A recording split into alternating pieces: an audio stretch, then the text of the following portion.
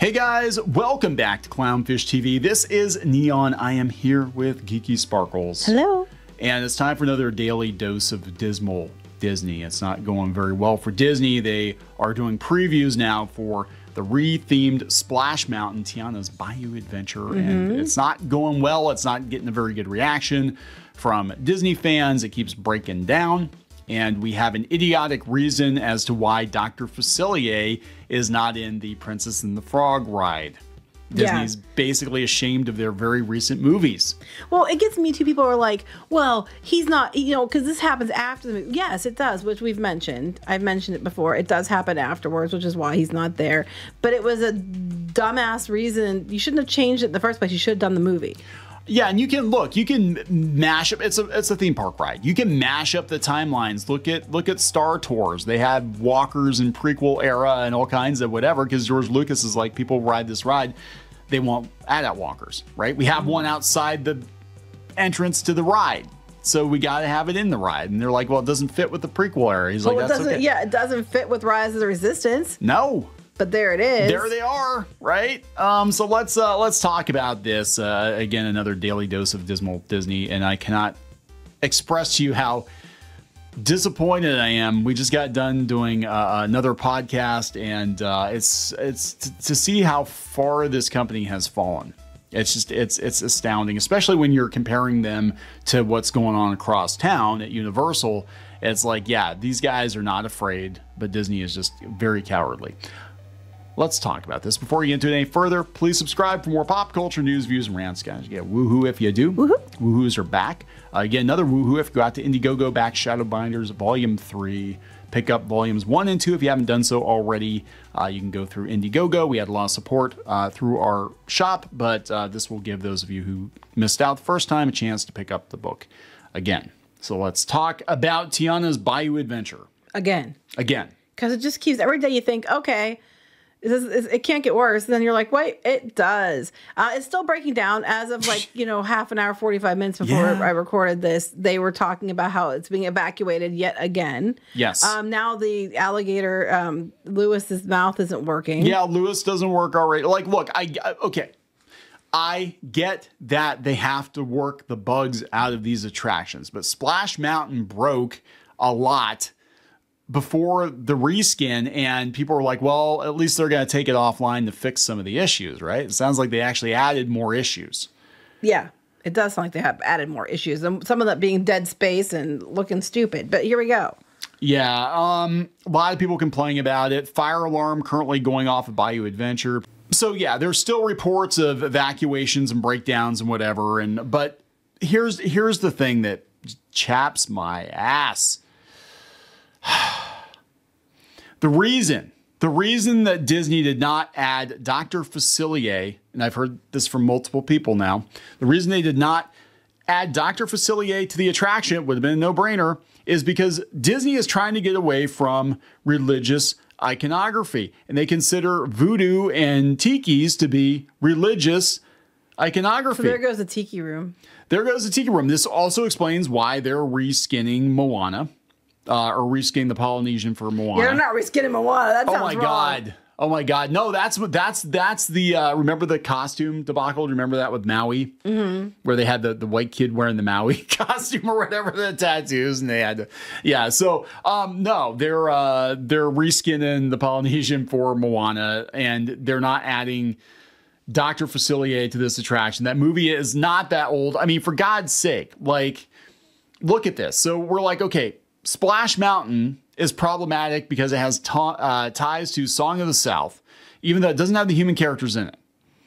Okay, so let's replace it with a less problematic movie, one that just came out like 15, 16 years ago, Princess and the Frog. Oh, no, we can't do that either because it's got voodoo. Oh, okay, well, we'll just use some of the characters and we'll take all the voodoo out of it, even though that was literally the plot of the movie was centered around voodoo. In New Orleans, imagine that. That's iconography and religious iconography. They're gonna have some problems here because religion in general, because they're trying to do a live action Hercules. Well, that's great. They're all based on the mythology and the gods and goddesses of their time. The characters are based on it. That's religious iconography. How are you gonna do that one? And then they have Dr. Facilier.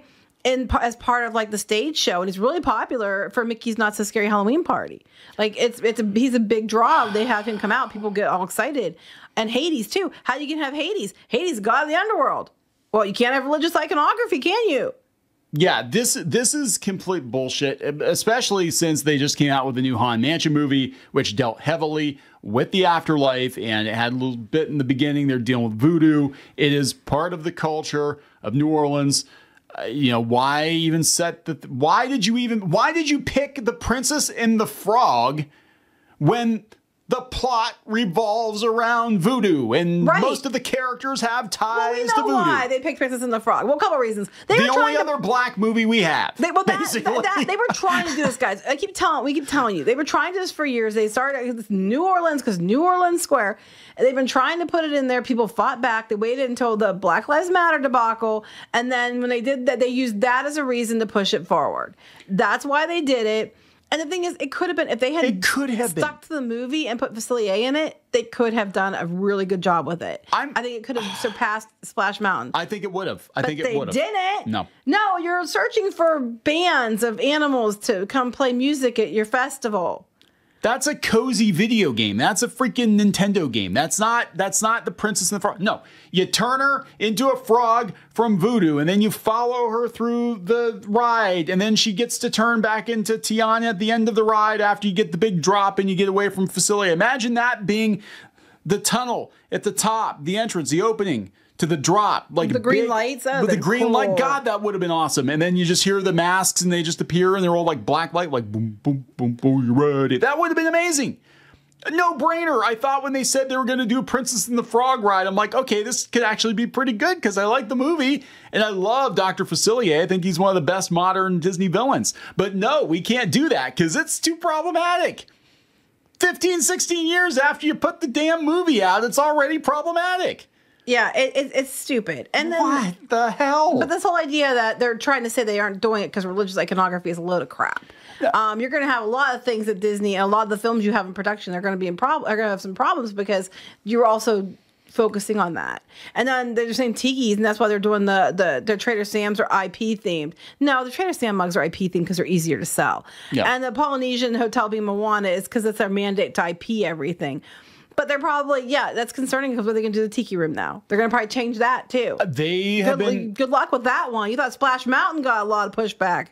Oh my God, they changed the Tiki Room before to under new management, and it was so bad that God lit it on fire.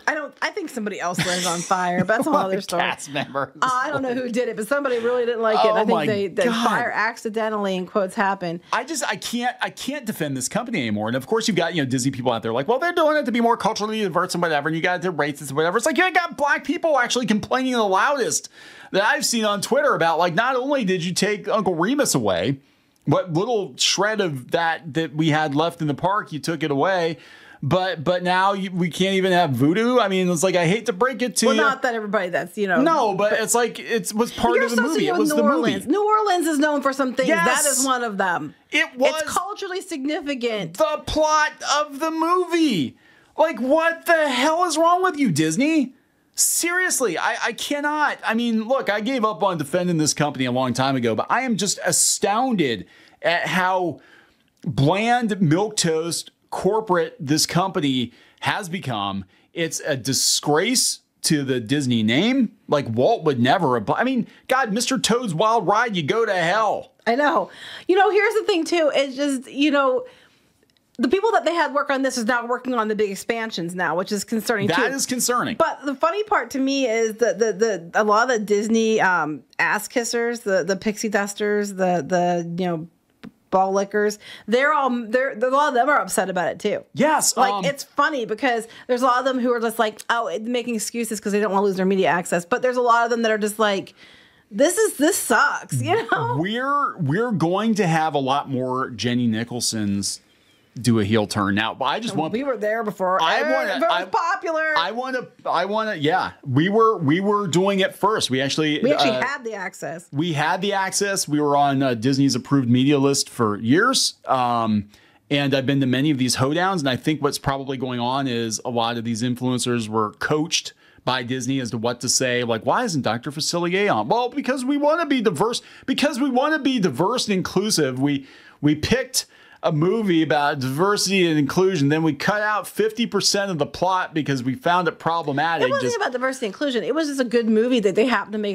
They happened to make a movie with a black princess. It wasn't even about that. It wasn't even like promoting it that way because that was before they were leveraging it. Well, and that was John Musker. It. Yeah, and I think John Musker caught wind of what they were going to do with this, which is why I think he was making the comments he was saying. He was like, basically they want to put the message first above the story and the characters. But I'm sorry, kids want a thrill. Like they're going to go, what's going to happen is they're going to go over to Universal. They're going to get a thrill.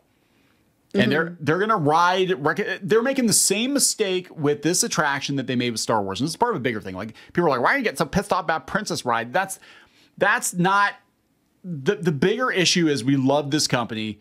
We spent a lot of time working around this company. A lot of money. Why are you getting pissed off about Princess Ride? Okay, there's a couple things to unpack here. Wait.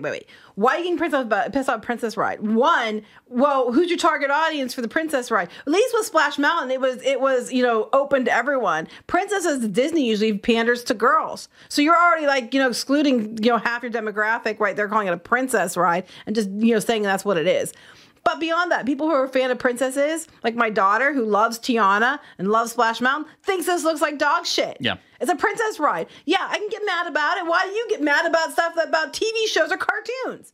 Same thing, bitch. I don't want to hear it. People are allowed to get upset about it. My daughter, favorite ride, Splash Mountain. She saw this and she was like, really had high hopes for it. She's like, she loves Tiana.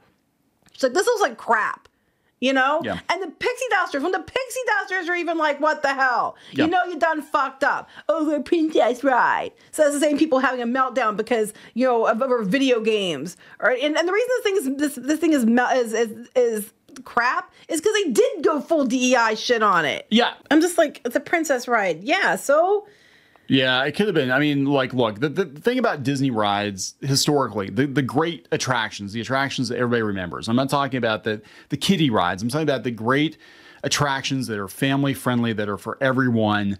That there is a bit of a thrill with them. There is a bit. They were like, look, Pirates of the Caribbean before they pulled the teeth out of it.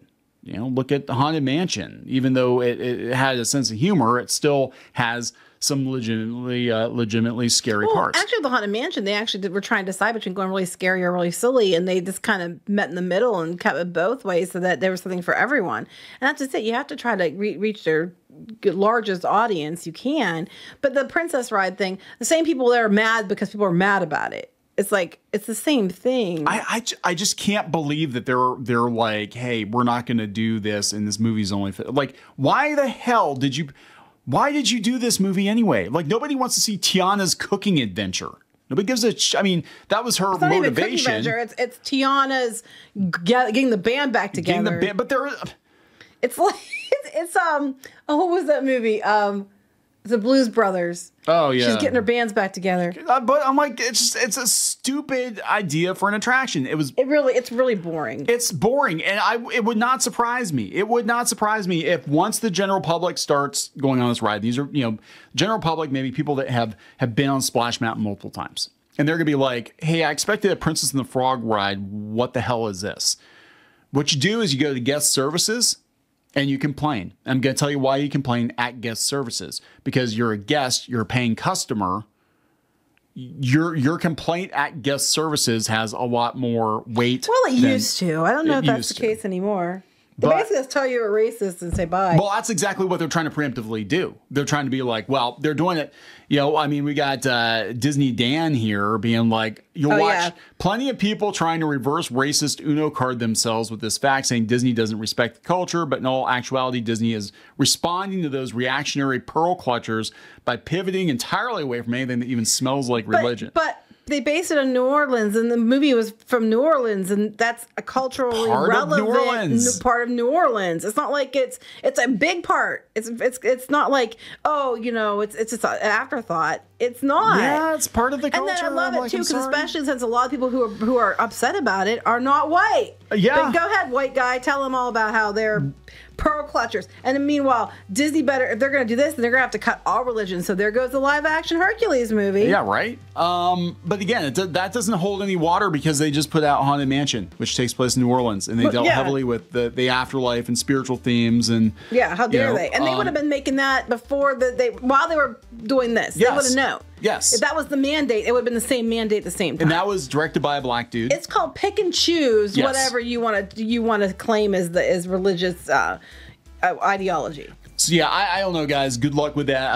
I've given up on any hope for Disney. It's the Disney company in name only. They don't have any creative people there anymore. They've either they've left on their own, they've gotten pushed out. Well, I think it's a matter of like comedy. You're not allowed to be funny because you'll offend somebody. And I think it's the same thing. You can't be creative because, it'll offend this group or that group. Or groups we haven't thought of yet. You know? It's so stupid. Because it's all about not offending somebody, more than it is about just, making something good. Yeah. And this is going to go down as being one of, and a lot of people are already saying it's one of Disney's worst reskins ever. Worst rethemes ever. So, and that's saying something after Journey to Imagination. I was thinking, I was thinking that a great movie ride. Great movie ride. The Mickey ride was a downgrade, and they should have put it in the animation building and left Great Movie Ride. But yeah, let's wrap this one up, guys. Please subscribe for more pop culture news, views, and rants. We'll talk later. Bye.